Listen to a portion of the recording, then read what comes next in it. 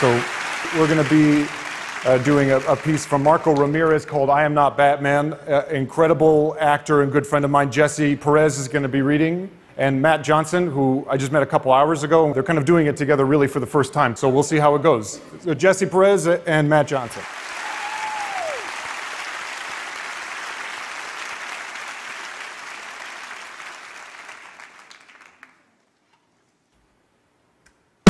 It's the middle of the night and the sky is glowing like mad radioactive red. And if you squint, you can maybe see the moon through a thick layer of cigarette smoke and airplane exhaust that covers the whole city like a mosquito net that won't let the angels in. And if you look up high enough, you could see me standing on the edge of an 87-story building. And up there, a place for gargoyles and broken clock towers that have stayed still and dead for maybe like 100 years. Up there is me. And I'm freaking Batman. And I got Batmobiles and Batarangs and frickin' Batcaves like for real. And all it takes is a broom closet or a back room or a fire escape, and Danny's hand-me-down jeans are gone. And my navy blue polo shirt, the one that looks kind of good on me but has that hole on it near the butt from when it got snagged on the chain link fence behind Arturo's, but it isn't even a big deal because I tucked that part in and it's like all good. That blue polo shirt, it's gone too. And I get like transformational. And nobody pulls out a belt and whips Batman for talking back or for not talking back. And nobody calls Batman simple or stupid or skinny. And nobody fires Batman's brother from the Eastern Taxi Company because they was making cutbacks neither. Because they got nothing but respect. And not like afraid respect, just like respect. Because nobody's afraid of you. Because Batman doesn't mean nobody no harm. Ever. Because all Batman really wants to do is save people and maybe pay Abuela's bills one day and die happy and maybe get like mad famous, for real. Oh, and kill the Joker. Tonight, like most nights, I'm all alone and I'm watching and I'm waiting like an eagle or like an eagle. And my cape is flapping in the wind because it's freaking long and my pointy ears are on and that mask that covers like half my face is on too. And I got like bulletproof stuff all in my chest so no one can hurt me. And nobody is gonna come between Batman and justice. From where I am, I could hear everything. Somewhere in the city, there's an old lady picking styrofoam leftovers up out of a trash can and she's putting a piece of sesame chicken someone spit out into her own mouth. And somewhere there's a doctor with a whack haircut in a black lab coat trying to find a cure for the diseases that are going to make us all extinct for real one day. And somewhere there's a man in a janitor's uniform, stumbling home drunk and dizzy after spending half his paycheck on 40-ounce bottles of twist-off beer and the other half on a 4-hour visit to some lady's house on a street where the lights have all been shot out by people who'd rather do what they do in this city in the dark.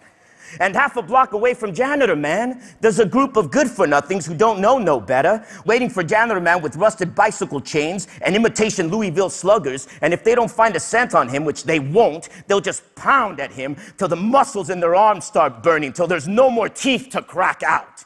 But they don't count on me. They don't count on no dark night with the stomach full of grocery store brand macaroni and cheese and cut up Vienna sausages. Because they'd rather believe I don't exist. And from 87 stories up, I could hear one of the good-for-nothings say, "Give me the cash," real fast like that, just, "Give me the cash." And I see Janitor Man mumble something in drunk language and turn pale, and from 87 stories up, I could hear his stomach trying to hurl its way out of his dickies. So I swoop down like mad fast, and I'm like darkness, I'm like, swoosh! And I throw a batarang at the one naked light bulb, and they're all like, "Whoa, who just turned out the lights? What's that over there? What? Give me what you got, old man. Did anybody hear that? Hear what? There ain't nothing. No, really, there ain't no bat." But then, one out of the three good-for-nothing gets it to the head. Bow! And number two swings blindly into the dark cape before him, but before his fist hits anything, I grab a trash can lid and right in the gut. And number one comes back with the jump kick, but I know judo karate too, so I'm like, twice.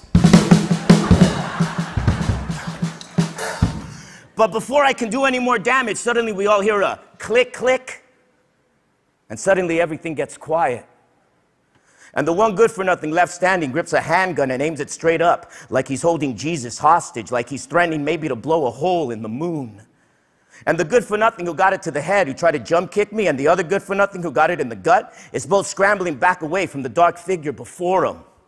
And the drunk man, the janitor man, is huddled in a corner praying to St. Anthony, because that's the only one he could remember.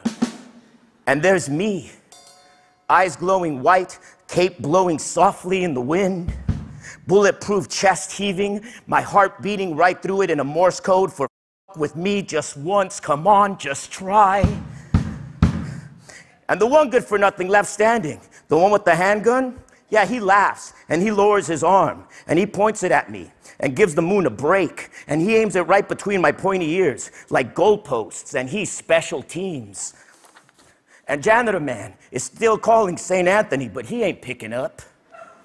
And for a second, it seems like maybe I'm gonna lose. Nah!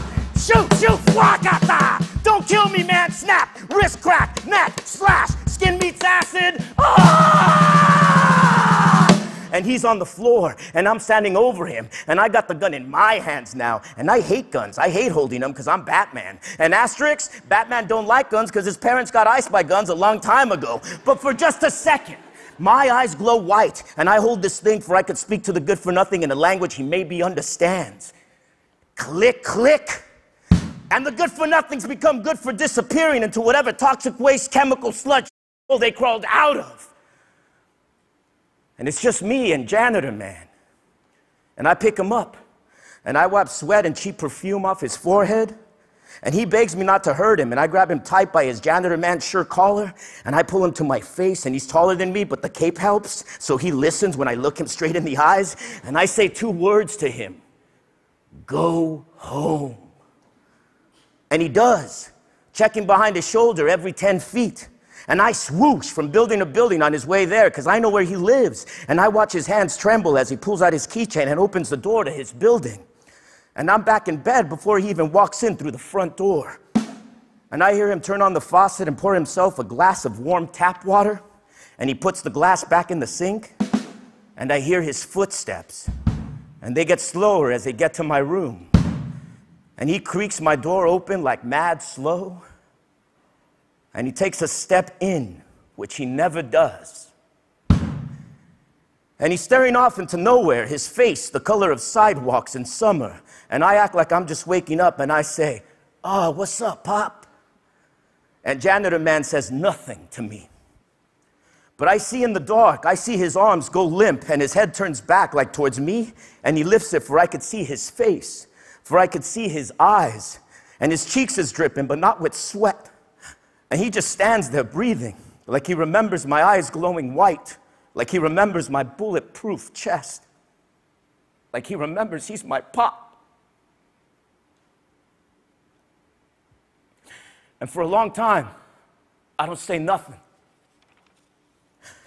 And he turns around, hand on the doorknob, and he ain't looking my way, but I hear him mumble 2 words to me: "I'm sorry." And I lean over and I open my window just a crack. If you look up high enough, you could see me. And from where I am, I could hear everything.